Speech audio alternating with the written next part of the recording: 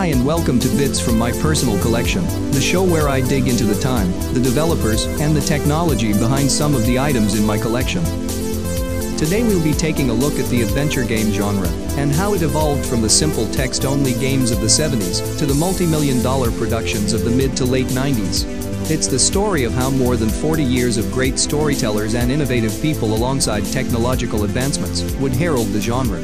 In this part 1 of 2, we'll be focusing on the early years from 1976 to 1985. While action games were all the rage in the latter part of the 70s, with arcade games and home video consoles being accessible and widely popular, the advent of a unique game would herald a new genre that essentially would leave behind the fast-paced action and quick reflexes for a more slow-paced experience with a focus on exploration and story. In 1976, Will Crowther, a programmer and avid cave explorer, would put his finishing touches on his new game Colossal Cave Adventure, programmed in Fortran on Bolt, Beranek and Newman's PDP-10 timesharing mainframe in Boston. While Crowther considered his game finished and went on vacation, other people spotted it, and soon the game was on mainframes all across the US. Colossal Cave consisted of over 60 different rooms, all with text descriptions and a nearly 200-word vocabulary. It was text-only and was controlled by entering different 1- or 2-word commands. The game required around 300 kilobytes of memory to run, a substantial amount and miles from what was possible outside the realm of mainframes and mini-computers. Colossal Cave would become the very first computer game to be categorized as an adventure game, and is now considered one of the single most important titles in gaming history. The game was greatly expanded upon in 1977 by Stanford graduate student and programmer Don Woods, with double as many rooms and added fantasy-related elements. Colossal Cave would go on to have a profound effect on nearly everybody experiencing it, and greatly influence the early personal computer game industry. With the release of the second generation of personal computers in 1977, the genre finally had the means to leave behind mainframes and mini-computers, and gradually start moving into people's homes. The very first home computer adventure game was developed by Scott Adams in 1978 with his title Adventureland, a somewhat comparable, but scaled-down version of Colossal Cave. Adams had as early as 1975 written his first game, a graphical action game similar to Space War, on his brother's 16-bit home-built computer. Inspired by his time playing Crowther and Wood's Colossal Cave, combined with his love for science fiction and his experience writing compilers, Adams set out creating an adventure interpreter in BASIC on his 16-kilobyte TRS-80 Model 1 computer. The interpreter would not only provide the compression needed to fit the game into the limited computer, but also allowed for the development of new titles using the same framework. After 6 months of work and testing, Adventureland was complete. Initially it was published in 1978 and 79 by TRS-80 Software Exchange and Creative Computing's software label. But with a handful of new titles developed by Adams throughout 78 and 79, sales were increasing, and retailers soon contacted Adams directly for wholesales. This led Adams, in the autumn of 1979, to move his operation from his spare bedroom to a small retail location and establish Adventure International, together with his wife Alexis. From here on the company would publish Adams titles, becoming the first game company to primarily focus on adventure games. Over the course of the next few years, Adventure International would release a dozen adventure games all similar to Adventureland, but with different settings. From 1982 the titles were re-released with graphics as Scott Adams Graphic Adventures, also known as the Saga titles. Adams' first titles proved successful and confirmed that there indeed was a market for text adventure games for the personal computer. His titles would, like Colossal Cave, become a huge inspiration for developers and games to come. While Adams was designing Adventureland, a small group of programmers from MIT, consisting of Tim Anderson, Mark Blank, Bruce Daniels, and Dave Liebeling, was working on their own and far more ambitious variation of Colossal Cave. The game would be called Zork, and was developed on MIT's PDP-10 mainframe, using the MDL programming language. MDL provided much more powerful string manipulation. Consequently, Zork featured not only more intricate puzzles, but also a much more complex text parser. The word Zork, a nonsense word, was used by MIT hackers as the alias for an unfinished program, and fits perfectly, since the game was developed in multiple stages over the course of a 3-year period, with the last edition made in 1979. When completed, the game took up a full megabyte. No need to say that a game of this size was impossible for any personal computer to handle. When the game later was made available for commercial sale, it was split into 3 parts. In the summer of 1979, 3 of the original creators of Zork and 7 other MIT alumni and professors established Infocom. Zork was licensed to Personal Software, which published the first part in 1980 for the TRS-80 and later the Apple II. These became known as Barbarian Zork because of the cover art, which didn't quite capture the heart of the game. The first part would be the only Zork published by Personal Software. Infocom, unhappy with the lack of support the game got, soon reacquired the rights to the title. It's believed that the TRS-80 version only sold somewhere around 1,500 copies. Infocom would go on to re-release the first part of Zork in 1981, with the now iconic bricks and trapdoor logo. Before the end of 1982, Infocom had released all 3 parts of Zork, all of which would over the course of the next many years see releases for every thinkable platform on the market and sell 1 million copies. While Adventureland had proven that adventure games were very much feasible on personal computers and that there indeed was a market for them, the sheer size of the full colossal cave had until now proven impossible to fit in the limited home computers. Microsoft would become the first to accomplish this by utilizing the fairly new and $500 expensive add-on floppy drive for the TRS-80. Microsoft Adventure, when released in 1979, would not only be the first time home computer users could experience the full colossal cave, it would also be Microsoft's first ever game and the first product from its newly established consumer products division. While the initial release didn't see much success, not only requiring a substantial 32 kilobytes of memory, but also expensive add-ons to the basic computer, all in all a system able to play Microsoft Adventure could set you back around $5,000 in today's money. The title was re-released with more success as a launch title and as the very first commercial game for IBM's new personal computer, the IBM PC, when released in August of 1981.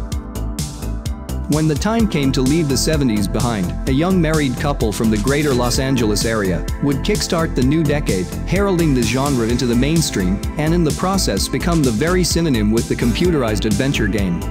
So far, games had been the labor of computer literates, made without any noticeable distinction between designer and programmer.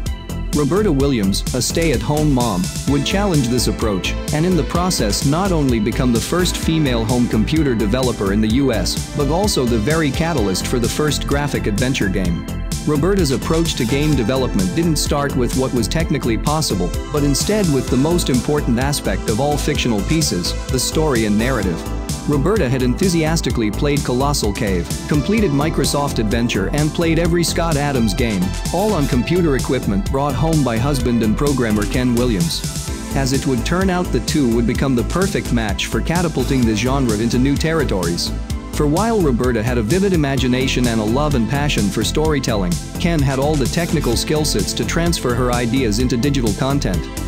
Roberta, greatly inspired by earlier games and Agatha Christie's 1939 detective novel, And Then There Were None, wrote out a full murder story with drawings to accompany the narrative and settings. All she needed to shift it all into a playable game was Ken's programming skills. Ken, who earlier had bought an Apple II with the intent of writing and selling a Fortran compiler through his company Online Systems, was soon convinced by a keen and very passionate Roberta to join the project. Action and role-playing games had been using graphics for well over a year at the time, but the many locations and relatively complex settings an adventure game would require surely was impossible to fit into the limited personal computers. Roberta, unaffected by whatever was technological thought possible, insisted her game should include pictures. Luckily, Ken was a very ambitious and skilled programmer. His ingenious approach was to store Roberta's traced lines as sets of coordinates and let the computer draw the lines in between. With this technique, Ken made it possible for Roberta's high-res adventure to have around 70 drawn screens and still be able to put all of the data on a single floppy disk. After 3 weeks of hard work, Ken wrote the last bit of assembly code on his Apple II computer. High-res Adventure Mystery House was complete. After failing to achieve an adequate deal with already established software publisher Programa International, Roberta and Ken decided to publish and sell Mystery House under Ken's Online Systems label.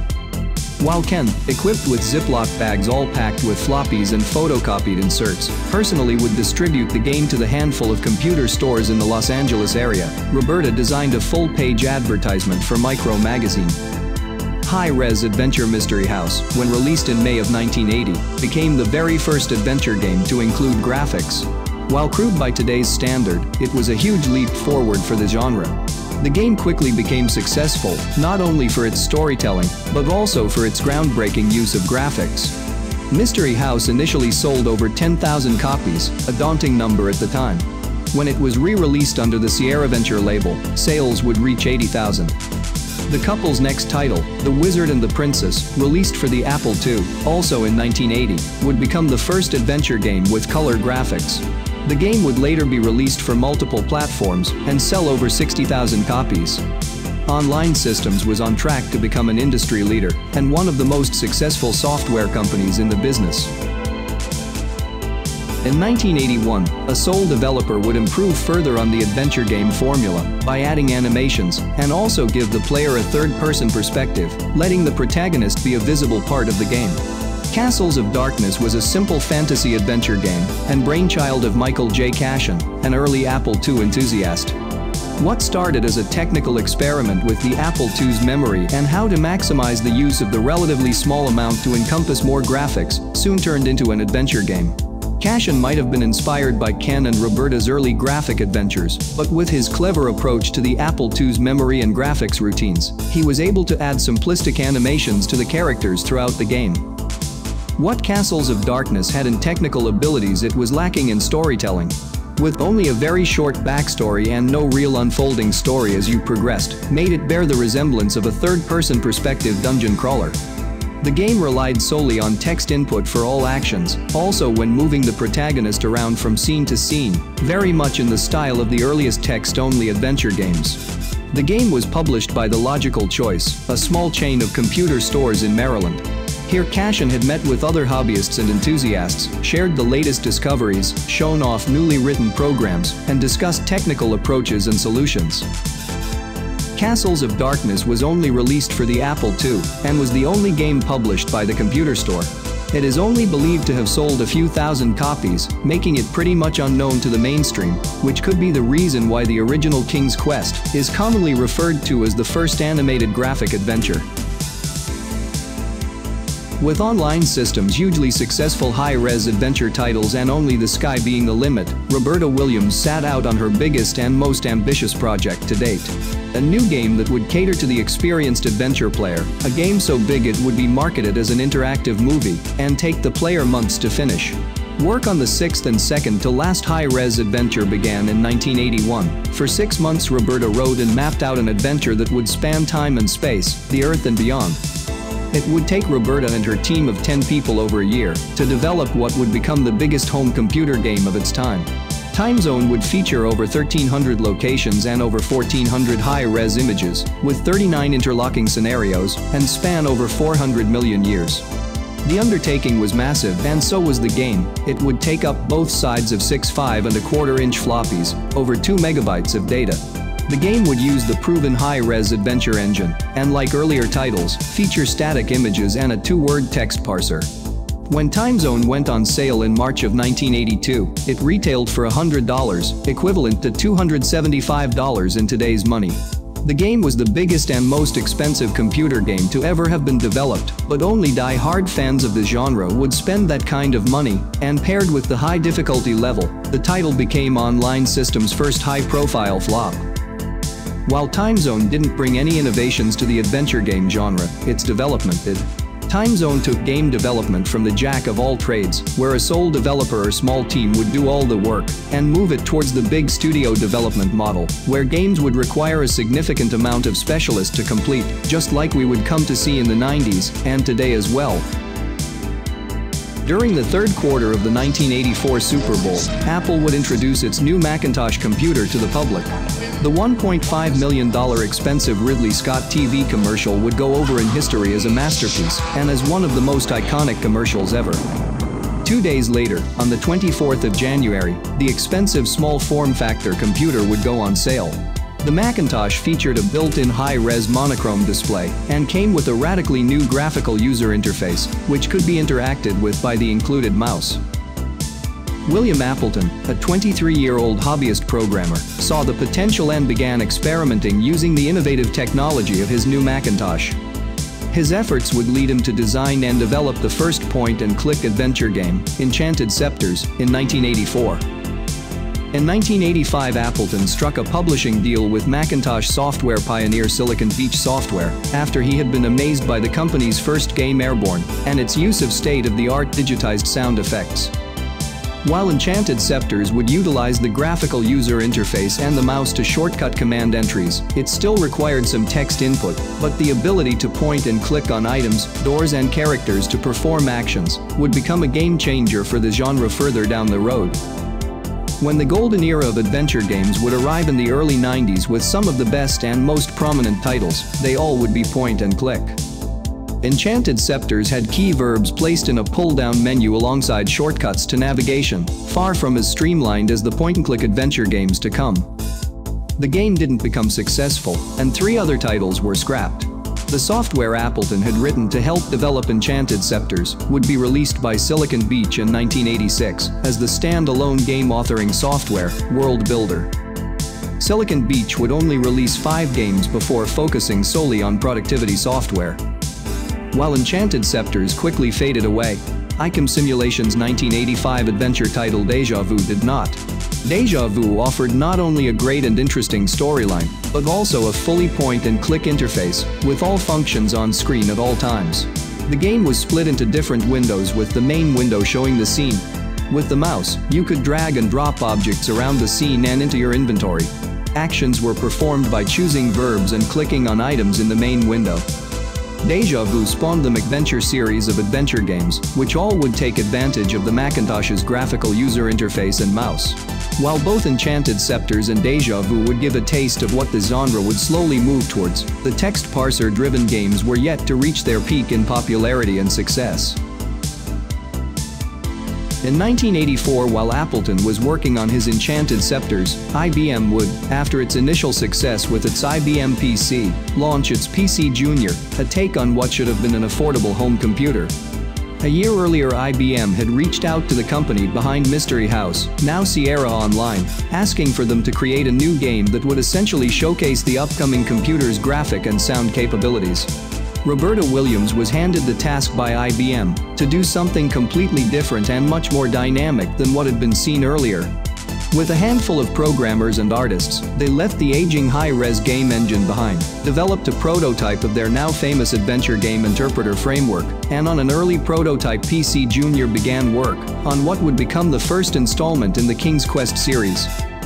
18 months and over $700,000 later, the fairy tale-style story of Sir Graham and the Kingdom of Daventry was complete. King's Quest was a milestone in the adventure game genre.